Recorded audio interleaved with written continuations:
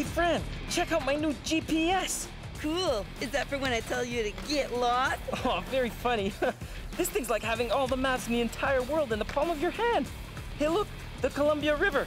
It goes up, then down, just like when I'm skating a half pipe. Hey, you're right. Complete with falls, like when you falls in the skate park. Oh, what did we ever do without maps?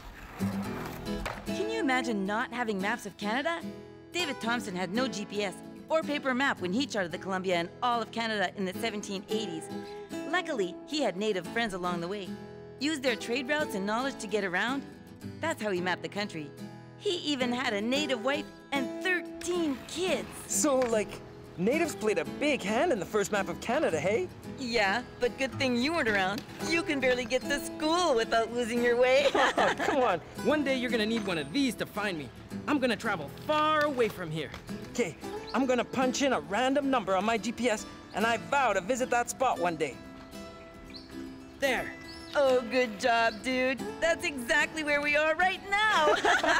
Hey, I'm pretty good at this.